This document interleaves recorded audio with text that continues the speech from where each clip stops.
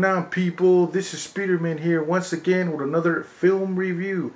And this time I'm talking about a 80s horror slasher film called X-Ray, or aka Hospital Massacre.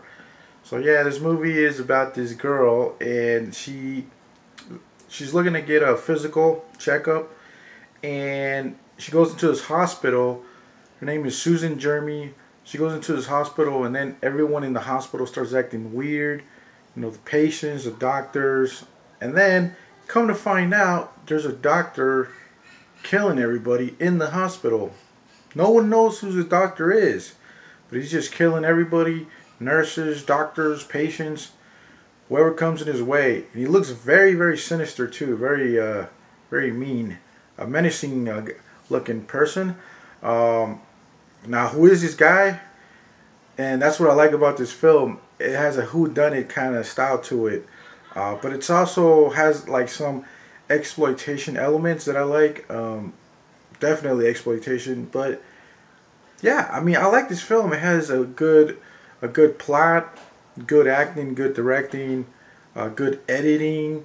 Like, the music's pretty good. The music sets off the atmosphere in this film. And the main actress who plays Susan Jeremy is actually a Playboy playmate.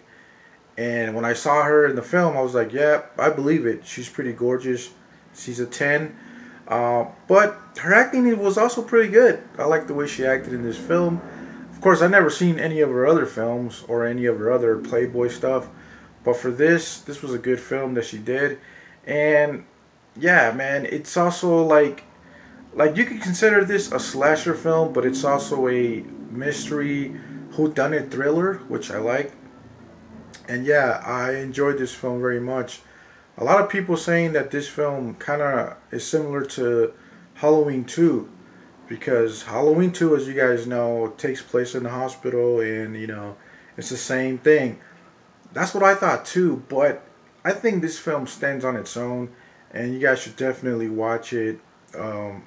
It's got very good, but some good gore in here for the 80s, for 80s standards.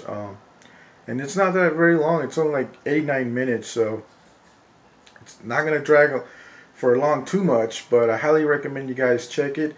I think it's a very underrated movie, and for a movie that I never heard of, it's actually pretty good. And a lot of slashers that came out around the 1980 or 81. But yeah, I highly recommend X-Ray. Would I recommend you guys get it on Blu-ray or DVD? Yes, if you can get it on Blu-ray or DVD, definitely check it out or stream it.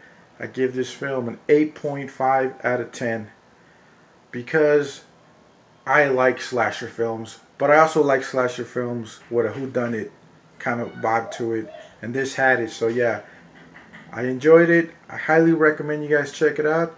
100 subscribers. Peace.